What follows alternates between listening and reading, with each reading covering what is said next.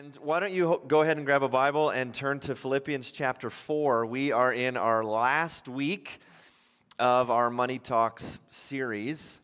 When I was a teenager in youth group, I was one of those teens that just loved youth group, went every week, and I can remember in our youth room in the church that I grew up in, there was a poster, and this poster was of a basketball player like doing a slam dunk, right? Michael Jordan, or whatever, right? And then it said, "I can do all things through Christ who strengthens me." And I remember going, is this about basketball? And if you just Google, I'll show you a few other ones. If you just Google, you go back, don't, you're going too fast. If you just Google Philippians 4:13, well, here's a guy rock climbing with no safety things. I can do it because Jesus strengthens me to climb this rock. I'm like, maybe. You can go to the next one. There's another basketball one. He's going to make that basket, right? Because Christ strengthens him to play basketball. I'm like, really? You can go to the next one. There's a lot of rock climbing ones for some reason. But rock climbing, and I can do it because Jesus strengthens me. Why don't we do one? I think there's one more. So this is like weightlifting. I can lift this 1,000-pound weight because Jesus. So just if you can, later you can Google, there's all sorts of images like this. And maybe you have a coffee cup or a pillow with this stitched on it. But Philippians 4:13 is one of those verses that we use a lot, but we like misuse it. I'm not sure that like Paul is talking about rock climbing or shooting baskets. I can do it because Jesus gives me the strength to climb this mountain. I don't think that's what this means. But there's lots of verses, right, like that we just kind of, we pull out of the context. What if I told you that Philippians 4:13, the context is actually money? The context of that verse is Paul saying, I know how to be content with a lot or little. I can do all things through Christ who strengthens. Paul's talking about finances. He's talking about contentment. He's not talking about basketball, right? So that's the passage we want to study this morning, and really how we're ending this whole series about money is asking the question, well, what does contentment look like? Like if someone came to you and said, hey, you can learn how to be completely satisfied in whatever financial circumstance you happen to be in, would you want to learn that? If someone said, hey, I have the secret to contentment, and whether you are rich or poor, whether you have a lot or a little, I can teach you how to be perfectly content and satisfied. That's our passage this morning. How do you learn the secret of contentment? So think about all that we've looked at, what the Bible says about money. If you could be content instead of chasing money or desiring riches or falling into the snare of the love of money, or on the opposite of hating money, anxiety over how much I have, and can I buy that? Is that too much? Should I give it away? Do I have too much? Or beating yourselves up over the amount of money you have. What if you could just learn to just either scenario? I'm just content. I'm satisfied. The book of Philippians, let me give you a little bit of background before we study. Really, we're going to be looking at the very end of the letter. But Paul is writing a letter to the church in Philippi, and really a large portion of it is he's thanking them, this church in Philippi, for a gift that they sent. Paul writes Philippians from prison, and you have to understand in that day and age, prison was not like prison in our day and age. Where prison is funded by the state, and we just pay, taxpayers pay for prisoners to have 3 meals a day. They have, it's not nice, but they have a bed, they have a blanket, they have the facilities to use, and we pay for that, correct? But in that day and age, prison was, we're going to just throw you in there, and you get literally nothing. What about my 3 meals a day? Tough. If you want food, Someone else has to provide the food for you. We're not giving you anything. So when the church sends Paul a gift, most likely it was either resources. Paul, we're going to send you food so that you can actually eat while you're rotting in prison. Or it was money, and now people who lived near where Paul was in prison, now we can go and we can buy Paul a blanket. We can buy Paul some food for the day. We can buy him the necessities that he needs. That's how prison was in that day. So this church had sent a gift to Paul, and Paul is writing this letter to encourage them and to thank them for that gift. And he ends Philippians in chapter 4 by thanking him for this gift, but then he kind of goes off on this little tangent, and he talks about, well, what does contentment look like? And he actually uses this kind of language. How do you learn the secret of contentment? What does that look like? So let me read Philippians 4, verses 10 to 13, and then we'll just kind of walk through it together. So you can follow along in your Bibles. It says this: I rejoiced in the Lord greatly, that now at length you have revived your concern for me. You were indeed concerned for me, but you had no opportunity. Not that I am speaking of being in need, for I have learned in whatever situation I am to be content. I know how to be brought low, and I know how to abound. In any and every circumstance, I have learned the secret of facing plenty and hunger, abundance and need. I can do all things through him who strengthens me. The word of the Lord. So you'll notice that Paul in verse 10, he basically is telling this church in Philippi, thanks for the gift, right? He's actually glad. Paul says, I'm rejoicing in the Lord that you were able to do this, that you were able to revive your concern for me. You sent this gift. I think Paul's rejoicing that they did that, because what have we learned about generosity? When you're generous, God blesses you. So he's saying, hey, it's great. I'm rejoicing that you decided to be generous, that you're concerned about me in a prison cell, and you didn't have an opportunity yet, but now you've given, and so I'm so thankful for that. But then look, in verse 11, he clarifies. He goes, not that I'm speaking of actually being in need. So what he's saying is, I'm not sitting in the cell going, boo, poor Paul, right? I don't have anything. I wish I had food. He says, not that I'm whining, not that I'm complaining. He says, not that I'm actually in need. Like, he's in jail. He has nothing, right? And Paul goes, not that I'm actually in need. And why, Paul? He says, for I've learned in whatever situation I am to be content. So Paul, what he's doing, Paul's thankful for the gift, but he wants to now teach this church in Philippi. But you have to understand, it's not like I was dependent on the gift. He's like, I'm good. Thank you for the gift, but in reality, I didn't actually need it. Why? Because he says, I've learned in whatever situation I am to be content. Here's the first thing that's really clear. Even the Apostle Paul had to learn how to be content. What does that tell us? Contentment is not a natural thing for us as humans. I think the fact that even the Apostle Paul says, I had to learn contentment, means contentment does not come easily to us. It's something that you have to learn, right? So if you're like, I struggle with contentment, I want to learn. Well, join Paul. Paul's like, I had to learn how to be content. Now, the question then is, well, what does Paul actually mean by the word content at the end of verse 11? What does that word actually mean? And here's what's super fascinating. In the Greek, literally, Paul says, I have learned in whatever situation I am to be self-sufficient. So some of you parents who have kids, you'll know that when your kids are babies, they are very reliant on you.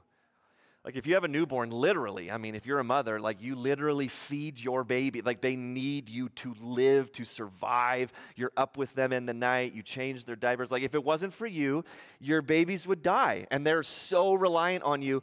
But as your kids get older, you'll see, oh, you're actually becoming a little bit more independent, a little bit more self-reliant. Like our kids are 10, 8, and 4, and so we're kind of moving into this, wow, this is really nice. None of them are in diapers. Praise God, I'm not spending $10,000 every month on diapers. And you're like, this is great. And I remember the day that our oldest was able to get up in the morning and like, I'm going to pour my own bowl of cereal. And I don't have to wake you guys up. It's like, thank you, God, right? And they start becoming more and more independent and self-reliant, and they can start doing things, and they can bathe themselves, and they can learn, they know how to dress themselves. And you're like, wow, they're becoming self-sufficient, more self-reliant. Is that what Paul means here? That in order to be content, you just have to learn how to get by and rely on yourself. That's literally what the Greek word means. I've learned how to be self-sufficient. So you go, wait, what, Paul, what are you saying? Are you saying that literally, in order for me to be content, I just have to learn how to like pull myself up and dig deep down and find this contentment in myself? We should go, that can't be what Paul means. What Paul is doing is actually, and we miss it in the English language, it's actually a play on words in the Greek language. Because there was a whole worldview in the first century called Stoic philosophy. And you can probably guess when you talk about, well, that man or that woman is very stoic, what do you mean? They're just, you can't read them. Their face, like you can't tell. Are you happy? Are you sad? I can't tell. You're just very stoic. There was a whole worldview called Stoic philosophy, and that is how they defined self-sufficiency and contentment. They said, contentment is a reality located within yourself. And the idea was, in their pantheon of gods, right, whatever the gods should throw at you, good or bad, you just have to remain stoic and not give them the satisfaction that their decisions are affecting you. Right? So the God of whatever throws disease your way or your crops die, just stay stoic. Don't give the gods the satisfaction. I am self-sufficient. That was the thinking of Paul's day and age.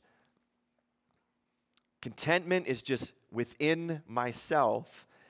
But you go, Paul, are you just affirming that? You can't be, because everything else that you read in the New Testament, we are never told, hey, the answer comes from within.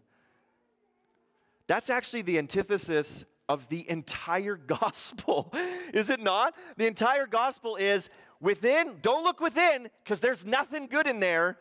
You need help from an outside source. That's the gospel. You can't make it on your own. You need Jesus. And then everywhere else in the New Testament, we're never told once, hey, just look within for the answer. Never. Now, unfortunately, this kind of self-help creeps into the church, and you hear that kind of teaching lots. Jesus just wants you to look for the treasure within you. That's not in the Bible. The Bible's message is, man, don't look to yourself, look to Jesus. So Paul can't be confirming, yes, Stoic philosophy, they're on to something here. Self-sufficiency and contentment is from within. I think what Paul is doing is he's using a word that they would all go, okay, Paul is playing on words here. He's using the language of Stoic philosophy, but he's not telling us, I just have to look within. Why? Because verse 13 tells us, here's where you look.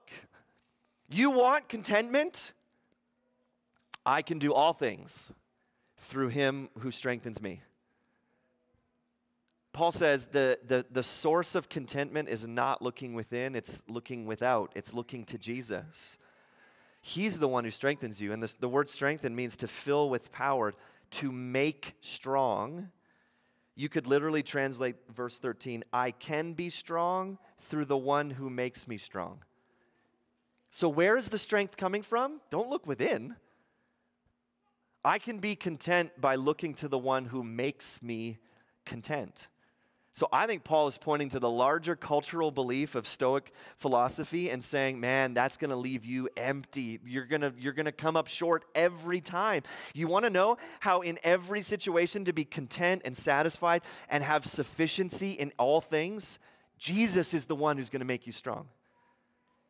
So that's why Paul literally can say to the church, hey, thanks for the gift. Thanks for the basic necessities to live, but I actually don't need anything. Really, Paul? Rotting in a jail cell? I'm good. I'm content. And it's not just me being stoic and not telling you how I actually feel. Paul's saying, no, actually, deep down, Jesus is the one who gives me strength. I am completely satisfied. Then he goes on in verse 12.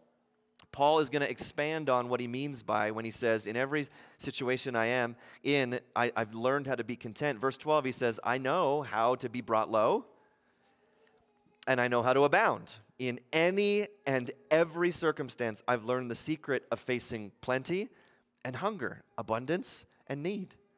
So do you notice that Paul's giving us two extreme opposites? He's like, I know how to be brought low, I know how to hunger, and I know what it means to be in need. That's someone at their lowest. And then he says, on the flip side, I know how to abound, I know how to have plenty, and I know what it looks like to have abundance. So, right, he's giving two polar opposites. And Paul says, in either extreme, I know how to be content. I know how to be satisfied. So then you have to ask, okay, do we actually have examples of Paul living through these extremes where he abounded and he had plenty, more than he could need, and when he is brought low and he's in need? I think most of us go, well, we know Paul was brought low, but what about seasons where Paul had more than he needed? If you have a Bible and you want to flip there, Acts chapter 16 is a great example of Paul having more than he could need. Acts 16, it'll be on the screen as well, verses 13 to 15. It says this is Paul, and it's describing some of the things that they were doing. On the Sabbath day, we went outside the gate to the riverside where we supposed there was a place of prayer, and we sat down and spoke to the women who had come together. One who heard us was a woman named Lydia from the city of Thyatira, a seller of purple goods, who was a worshiper of God. The Lord opened her heart to pay attention to what was said by Paul, and after she was baptized and her household as well, she urged us, saying, if you have judged me to be faithful to the Lord, come to my house and stay. And she prevailed upon us. So here's why this is an example of Paul having more than he needs. Lydia was a very, very wealthy woman. How do we know that? Well, we're given a few clues in the text. She's from Thyatira, which was a very wealthy city, and she's a seller of purple goods. Do you know who were the only people in the first century who wore the color purple? Royalty. And you wouldn't just go to, Michael's and say, I'm going to buy a roll of purple. You couldn't afford it. So people who could afford purple linens and purple goods and things like that were royalty. And she's the one that's selling it to all of these kings and queens and all of these royal figures. Man, Lydia was rolling in it. She had money. And she believes the gospel. God opens her heart. She hears the gospel. She believes. She's baptized. And she tells Paul and his traveling companions, you have to come stay with me. And the wording, she prevailed upon us, it's basically she would not accept no for an answer. And so we can properly guess that, well, Paul stayed with her. And if you stay at a wealthy person's house, your needs are totally met. It's very different from a jail cell. You probably have a very comfortable mattress, and you have nice linens to sleep in, and you have food to eat. And notice that Paul went. Now, the very next passage, here's why the Bible is amazing. What happens in the very next story? Paul's in jail. Right? So Paul's going from staying at Lydia's house, she's wealthy, abundance, plenty, and then what happens? Then he's locked up in jail. The exact opposite. Need, want, suffering. And then when the Philippian jailer is converted, do you know what it says in verse 34? Then he brought them up into his house and set food before them. Paul's got his needs met again. And then the very end of Acts chapter 16, verse 40, after they leave prison, it says they went out of the prison and they visited Lydia. So they stayed with Lydia again.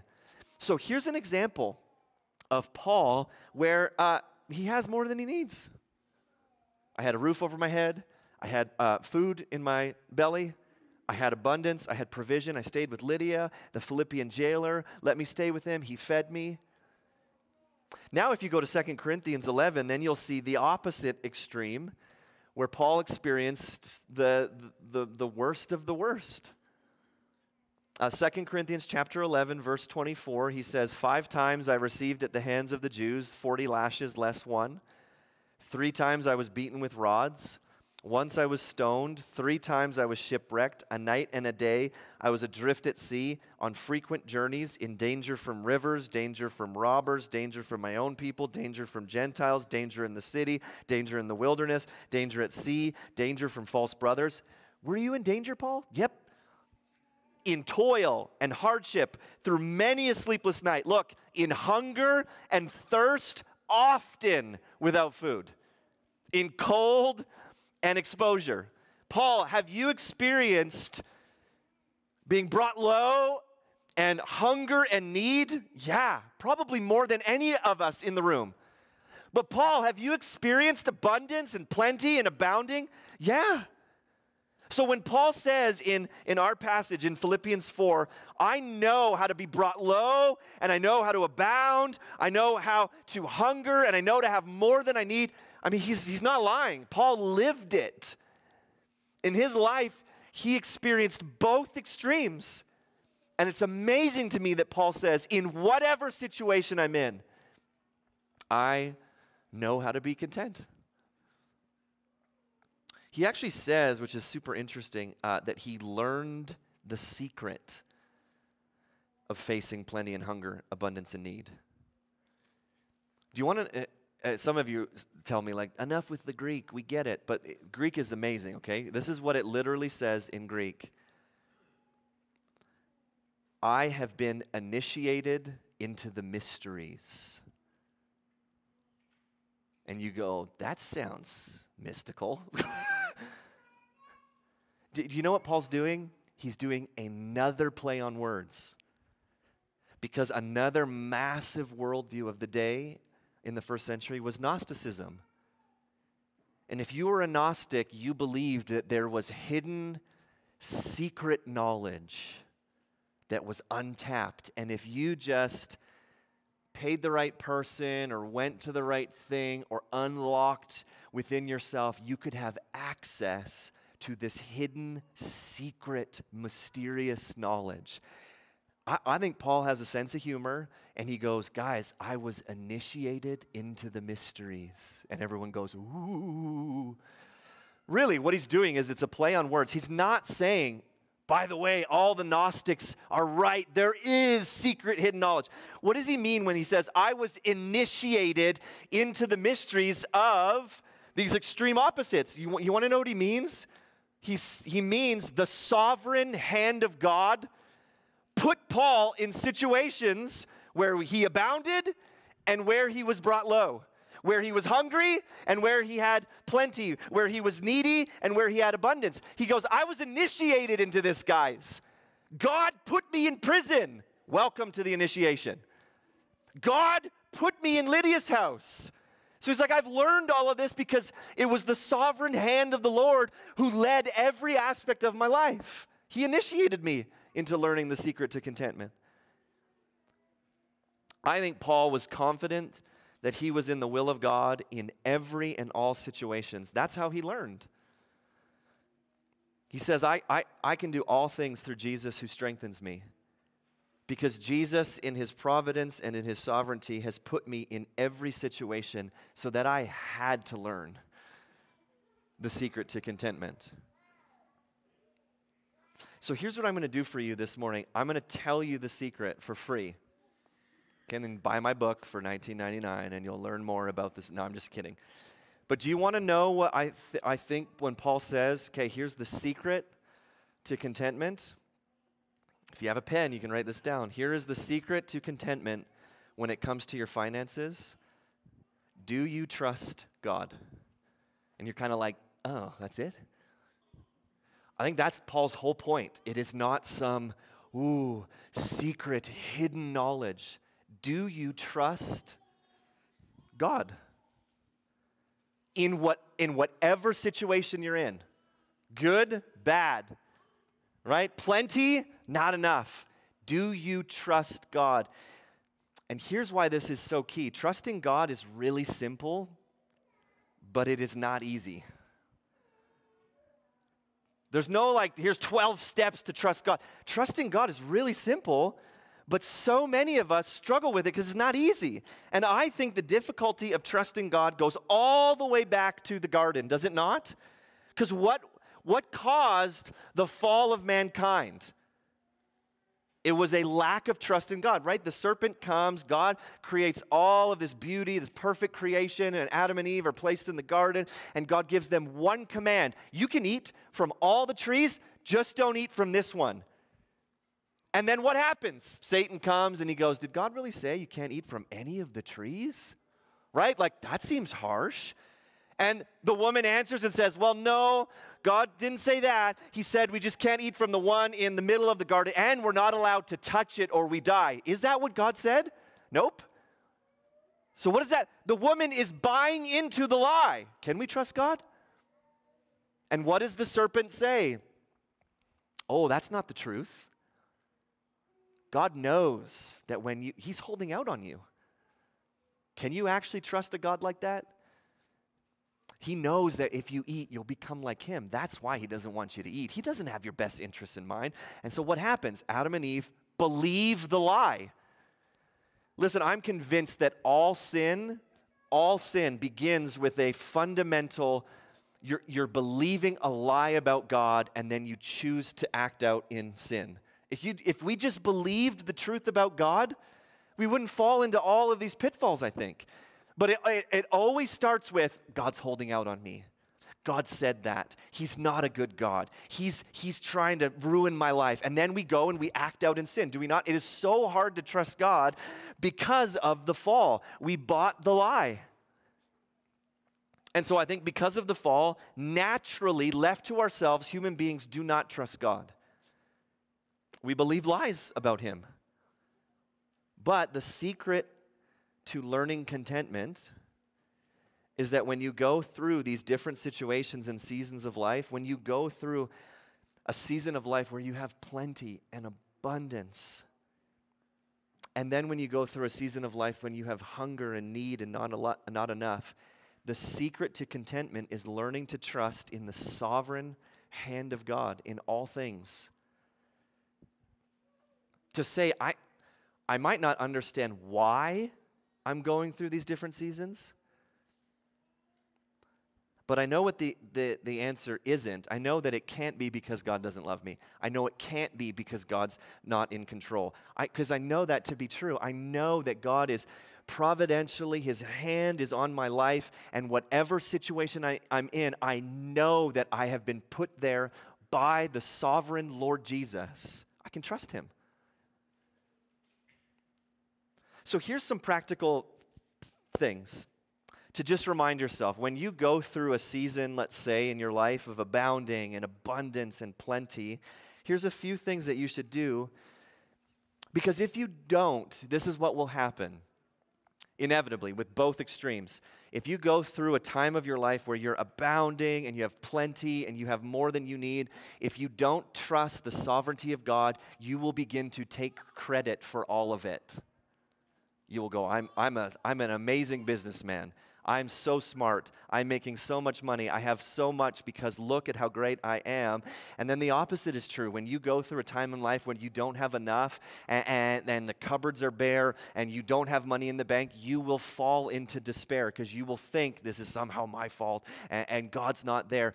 But if you actually believe, this is why the doctrine of God's providence and His control over everything is so vital.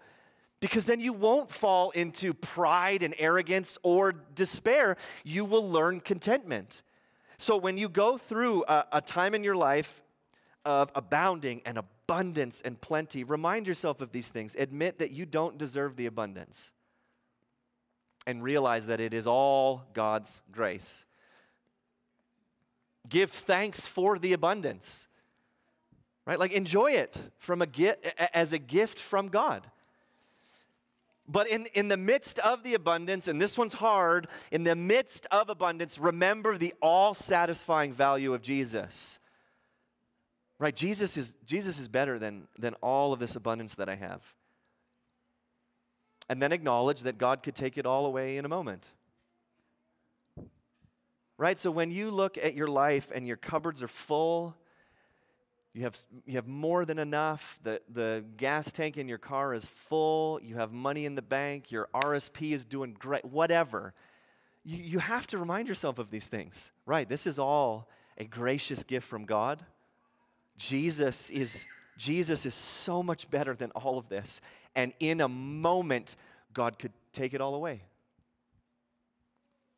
Now, on the flip side, when you go through a time of being brought low or experiencing hunger and need, remind yourself a few things. Acknowledge that even that is from God's loving hand. I mean, that's really easy to say. But when you go through need and want, when Paul is thrown into jail and he goes, this is God initiating me into the mysteries of contentment. So when you go through want and need and hunger, you go, God, even this is from your loving hand. Remember that God promises to turn all things for our good. That doesn't necessarily answer, okay, why specifically am I going through this thing? But you go, right, God promises that all things work together for the good of those who love him. In some grand way that I don't understand, God is going to use all of these things, all of the want and the need and the hunger, he's going to use it for my good. And then remind yourself that Jesus is more to be desired than all the things of the world. Do you remember that hymn? Take the world, but just give me Jesus.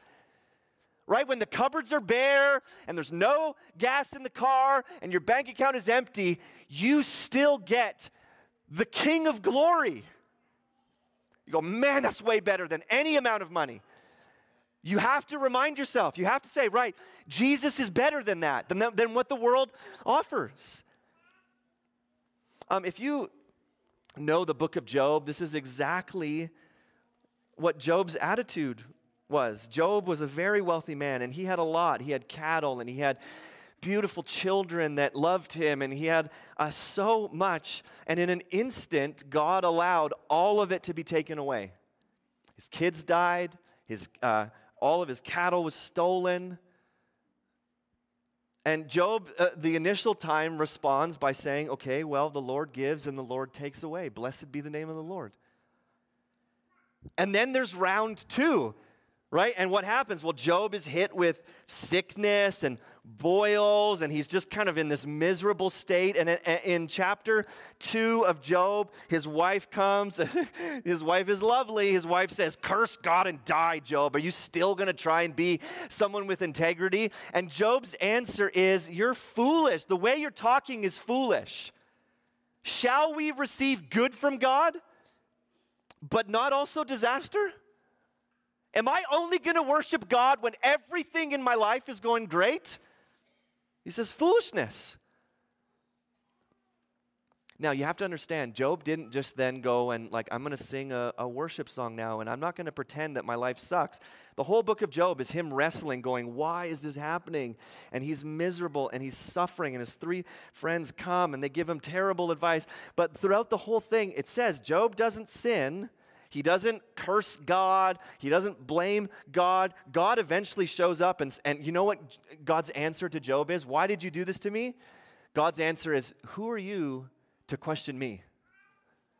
And Job's answer is not, well, that doesn't seem fair. Job's answer is, you're right. I am a foolish man. And he just accepts the sovereign hand of God. Listen, so much of what we've talked about through our money series directly relates to do we trust God? Do you remember all the way back in week 1, Jesus told his disciples, don't be anxious about what you're going to eat or drink. Well, why, Jesus? Why shouldn't I be anxious? He says, your Father knows that you need those things. So trust him. So do you trust in the sovereignty and providence of God? He will look after you. Most of us in North America haven't really, to varying degrees, we've struggled with being brought low and hunger and need, but most of us, we don't face the same kind of hunger and need as other parts of the world because we've been just very blessed in North America. But I can remember seasons in my life growing up where, looking back now, I understand what my parents were going through. As a kid, you're like, I don't understand. There were years where my parents couldn't afford a Christmas tree, and so my mom would use whatever kind of paints that she had, and she would paint a Christmas tree on the wall, and it'd be like, yay, imagination Christmas this year, because we just did not have anything. And I looking back, I'm like, oh, it's because my parents were broke. In the midst of it, it's like, well, that's kind of a fun spin on a Christmas tree. And my parents are like, we're just trying to get by and provide our kids with good memories. And there was years where there were no presents. And there were years when birthdays were like, sorry, like here's a bowl of ice cream. There's a picture of me, and there's a bowl of a scoop of ice cream with a candle in it, and I look miserable. And it's like, happy birthday, Andrew. And as a kid, I'm like, my parents hate me. Looking back, I'm like, my parents had nothing. And then there's seasons where, yeah, you know what? We went on a trip as a family to Florida, and I told you about that one. And we went and did things because then there were seasons of, oh, wow, we have more than we need. And I know that you will all have examples like that, where it was like, I don't know how we're going to get by. I don't know how we're going to pay the bills. And then you have seasons where you're like, we have more than enough. But in all of those situations, the secret to just being satisfied is, do you trust God?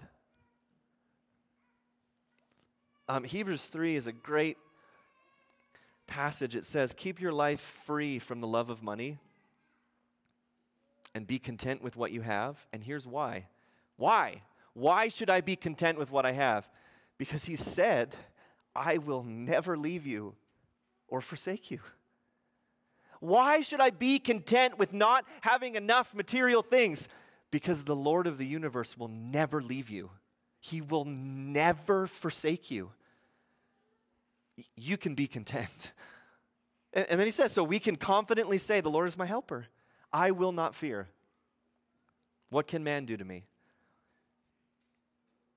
But what if I go bankrupt, and what if I can't pay my bills, and what if I lose everything? Listen, you will never lose him. So be content. But what if I have more than I need and I make millions of dollars? Well, you know what? It's still, the reality of never being forsaken by the Lord Jesus, that outweighs anything that you own.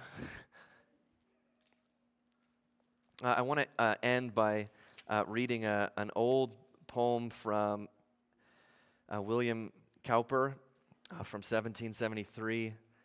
And what he did was he wrote this, they turned it into a hymn, but he wrote this old poem describing how do we trust God? How do we trust God's providential hand in our lives? Is God really in control? Is he orchestrating all things? How can I learn to trust him? And this, it's just so powerful. This is what he says. God moves in a mysterious way, his wonders to perform. He plants his footsteps in the sea and rides upon the storm.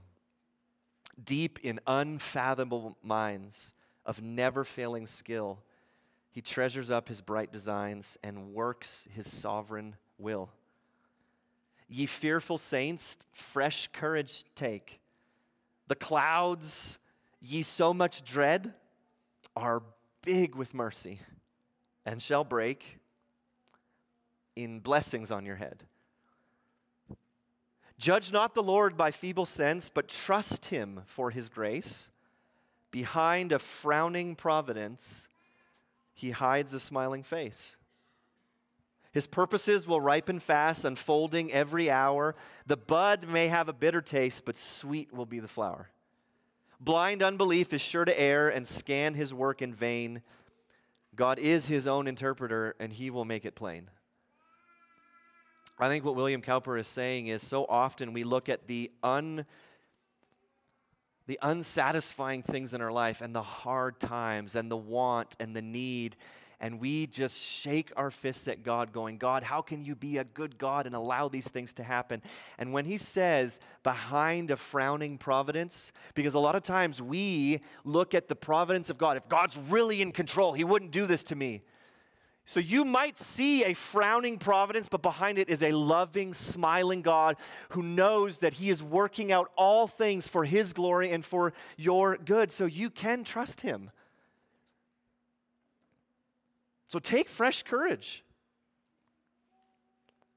My goal in this whole series has been that as followers of Jesus, we would just learn to trust God in the plenty and in the want.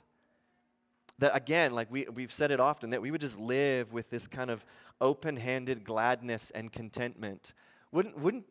Don't you want to be that type of person that just is unfazed by the things of this world, that you go, man, when I have more than I need, praise God.